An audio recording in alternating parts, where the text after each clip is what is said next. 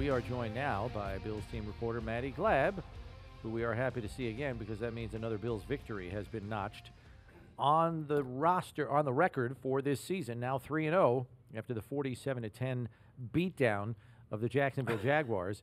And so Maddy is here to hand out the Maddy Awards, which are presented by Energy Mark, the official energy supplier to the Buffalo Bills. And the party started early, as I said earlier, Maddy, and it went late. It was a party at Highmark Stadium last night. Our first award that we're giving out, Real Recognize Real. You know why? Because four-time NBA champion and MVP LeBron James tweets out during the game, "I really like watching Josh Allen play football." Well, everyone in Highmark Stadium loved watching Allen play football on Monday night. Real Recognize Real, from greatness to greatness. Allen couldn't have been stopped by a Mack truck last night. 4 touchdown passes, 247 passing yards in the first half.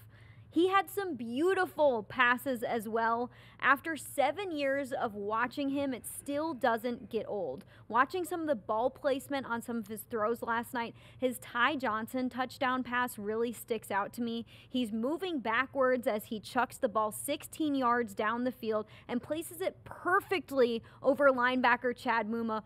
Goes right into the hands of Johnson. That's when the Bills went up 34-3. He's the first quarterback in NFL history to throw for 4 touchdowns, have no turnovers, take no sacks, complete 75% of his passes, and lead his team in rushing yards in the same game per Opta Stats. That is one clean game from QB1. Yeah, a clean game to be sure. I think I've been saying this, Maddy. The thing that looks different about it, because we've seen flashes of this before, right? Josh he's had 4 touchdown game. He had 4 touchdown game this season in week 1. The thing that's getting us now, like last week against the Dolphins and this week against the Jags, it just looks really easy. I mean, they never have to. In that first half, they were in the third down a couple of times, and Josh would just run. He would run for 12 on a 3rd and 9. Draw. It was just one thing after another. Everything that the Jaguars did, the Bills had not just an answer, but it's like, oh yeah, we got that. And they go for 4th downs and they convert. This team is 5 of 5 on 4th downs to start the season. That's the best in the NFL. The next team is the Kansas City Chiefs. They're 3 for 3. Okay. Pretty cool. Poetic Justice is next on the award list. Poetic Justice, that's going to safety Damar Hamlin, because Monday Night Football holds a lot of meaning for Hamlin. On Monday night in Week 17 of the 2022 season, Hamlin suffered a cardiac arrest episode that put his future in doubt, not just as a football player, but as a human. Monday Night Football now holds a new meaning to Damar Hamlin. He recorded his first career interception on Monday night. That is just poetic justice. The best part was watching him celebrate with all of his teammates on the sidelines. They are the guys who saw all the hard work that went into making the comeback. Less than 2 years after the cardiac arrest episode, Hamlin is starting and making plays. We love that for you 3. We are so happy and excited to see you go out there and not just play, but flourish in it. Yeah, 10 tackles last week. I think he had another 8 yesterday. He's been right in the middle of it.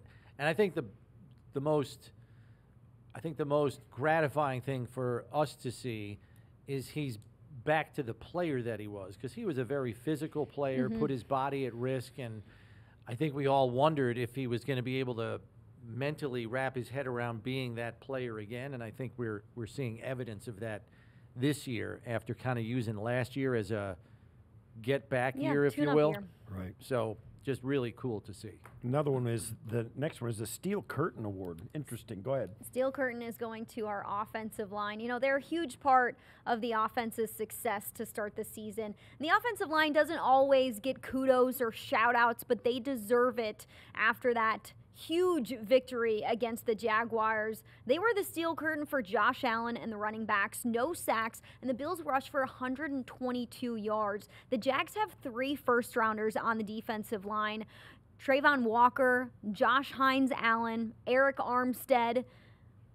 The previous two matchups against the Jags, the Bills had a hard time moving the ball, averaging just 50 rushing yards per game. And Hines-Allen would get after Josh Allen. That was not the case last night. Hines-Allen had one pressure on like 26 pass rushes. Right tackle Spencer Brown did not allow a single pressure on 35 pass blocking snaps. His third straight game without allowing a pressure. The offensive line deserves their flowers. Mm-hmm. And I think, they are getting the ball out quicker, too. That always is kind to an offensive line, not to take any credit away from them. But I think what we're seeing offensively in the passing game, too, is kind of it's why it makes it look so easy. Yeah, I mean, they're scoring 30-plus points a game. Last night, there was 40-plus. And and you get the idea. It looks exactly like it's supposed to, I mean, and it never does that in the NFL. You got NFL players. You got other guys trying. They're trying on the other to team. do everything they can to get in your way, and the Bills' offense is working just exactly like you envision it, which it's rare to go through a stretch like that, let alone 3 weeks of it. All right, and that is a perfect segue to the In His Bag Award. Offensive coordinator Joe Brady was in his bag last night. 34 points in the first half. Stop playing with us, Joe Brady. It was so fun to watch. He was dishing it out to everyone in his play calling. Everybody got a slice of the pizza last night. 6 different players have a touchdown. That's the third time that's happened in team history. 10 different players catch a pass from Josh Allen. That's the 10th time that's happened in team history. His calls and his quarterback shredded, and I mean shredded, Jacksonville's man defense. They tried zone for like a play, but the Bills scored on them, and they said, all right, we'll just go back to man defense. That is the ultimate compliment. It is hard to win against teams who successfully can find different options on the field from game to game. Mm-hmm. Yeah, absolutely. We go from that to the Young Guns. The Young Guns, that's our rookies for making plays against the Jags. They showed out on Monday Night Football. How about Keon Coleman, our wide receiver, having his first NFL touchdown? He was in the game for like 5 plays and caught a touchdown pass. The dude is an athlete. And then Davis puts the cherry on top with his first NFL touchdown to make it a 37-point victory over the Jacksonville Jaguars. Great to see him get involved in things as well. And then the rookie defensive end, Javon Solomon, had a strip sack fumble. Then defensive end Casey Toohill recovers it. The Bills score points off of that. In fact, they scored 14 points off of forced takeaways, forced turnovers against the Jaguars. It's great to see the production that we're getting out of the rookies this early in the season. Yeah, and it's happening on both sides of the ball, but you've got a special award for the Bills defense. Bills defense, we've talked so much about the offense in this game because they put up 47 points against the Jaguars. But the defense also limited them to just 10 points. They need to get some love for their part that they played in Monday's victory. 5 sacks, 2 takeaways. The Bills score 14 points off of those takeaways. The defense held the Jaguars to 3.5 yards per play. That is a low number. They were just 2 of 13 on third down. It's crazy how successful they were at making life so hard for the Jaguars. Trevor Lawrence had just 59 passing yards in the first half. They were mean and they were nasty. Shout out to Balin Spector, too, who had his first start in the regular season at middle linebacker. It wasn't too big for him. Yeah, he got the best of his former Clemson teammates, Trevor Lawrence and Travis Etienne, yesterday for sure. Yes, he did. And you mentioned, Maddie, the points off turnovers in the last 2 weeks. 35 points for the Bills off of takeaways. 21 against Miami, 14 last night. So really, really, really impressive. All right, the final award, 100%. 100%. I gave it out last week. We're going to keep this going as long as he keeps catching every single ball thrown his way.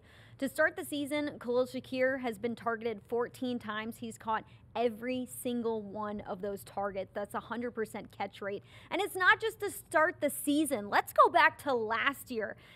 In the last 6 regular season games, Dating back to week 16, Khalil Shakir has caught every single one of his targets. 27 targets, 27 catches. He does not miss. Josh Allen, after the game, called Shakir a real football player. You know, he's a football player who catches absolutely everything. He's a vacuum cleaner. Yeah, That's what I would call him, because the ball just sticks to him. Elite hands. Yeah, he's quickly going to become legendary if this continues any further. It's awesome to see. Which is crazy, because you don't often see it with receivers of smaller stature. It's usually the big guys with the giant mitts. You know, like a DeAndre Hopkins who has 12-inch hands. Right. It's one thing to catch everything, but it's another thing to catch everything and then get yards after catch. Right. He's doing both of those things to start the season. I'm going to be very interested to see where the Bills rank in yards after catch this week. I believe last week when I looked it up, they were 12th in the league. I think they're going to be a little bit higher after what we saw last night. Maddy, thanks as always for the Maddy Awards. Hopefully you're back here next Monday for another edition. Let's make it 4 in a row. Maddy Awards presented as always by Energy Mark, official energy supplier to the Buffalo Bills.